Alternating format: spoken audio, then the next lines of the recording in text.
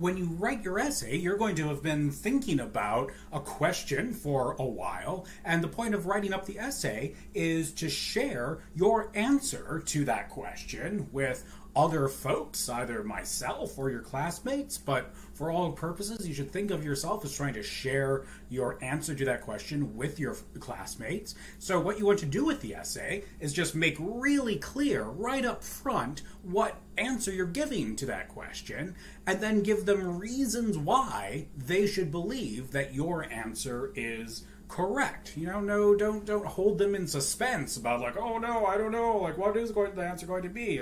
That's just that's what makes reading an essay longer and more involved. As a lot of you have probably realized, reading some philosophy, when you've got an author who does that, you're just kind of lost and at sea for several pages, and you're just like, I don't understand, what's the point?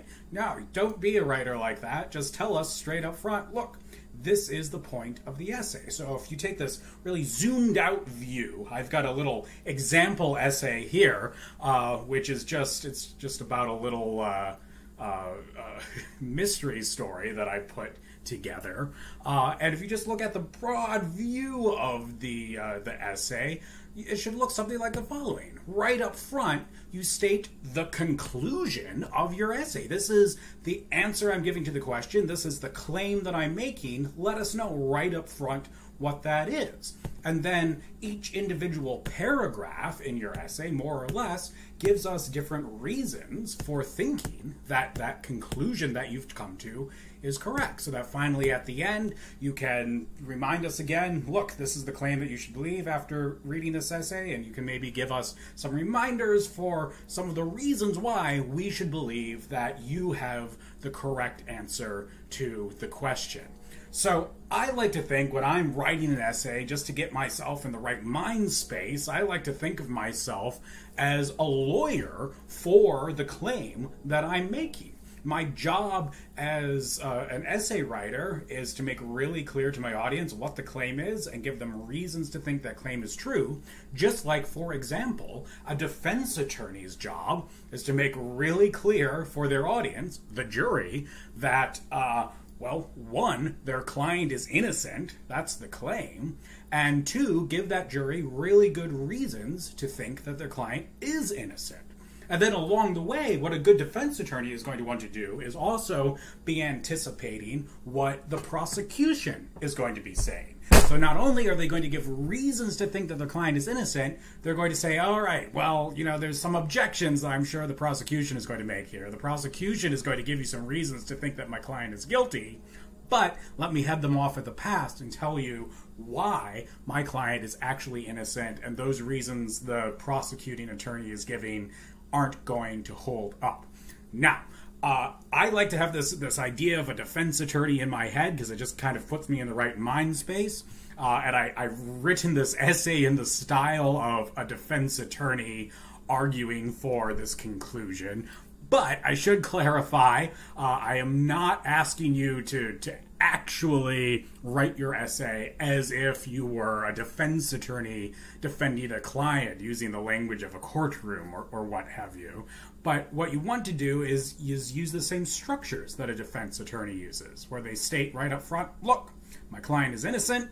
They give you reasons to think that their client is innocent, and they give you reasons to think that everything that the prosecution is saying is incorrect.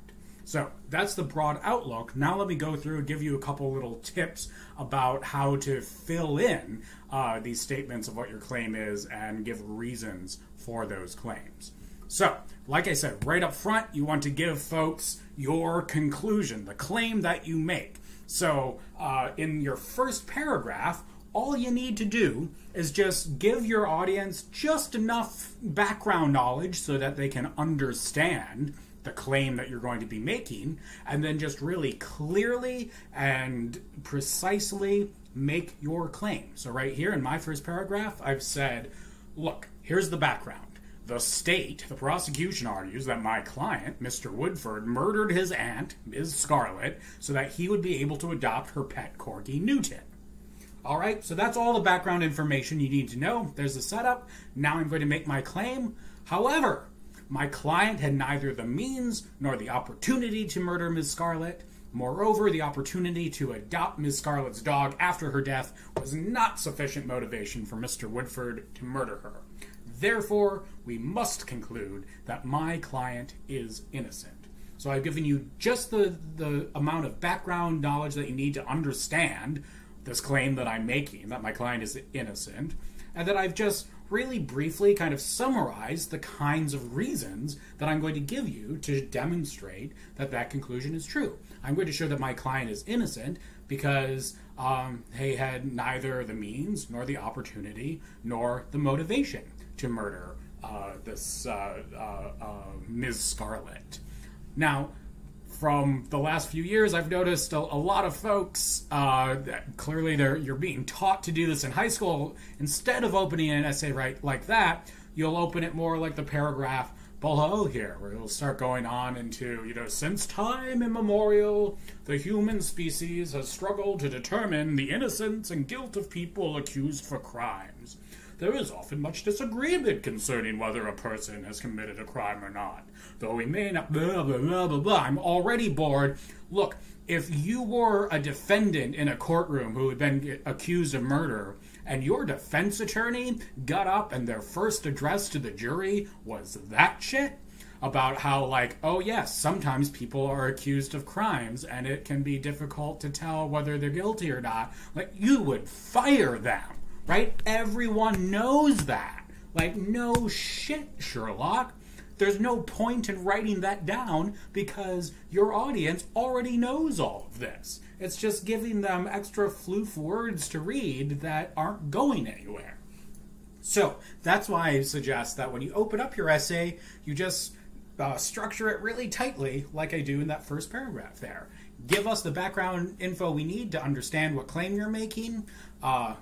Tell us the sorts of reasons you're going to give to think that your claim is true, and then just make that claim that you're going to be proving to us really simply and precisely. All right, when I come back in the next video, I'll give you some more tips about how to structure the rest of your essay to give those reasons to think that your claim is true.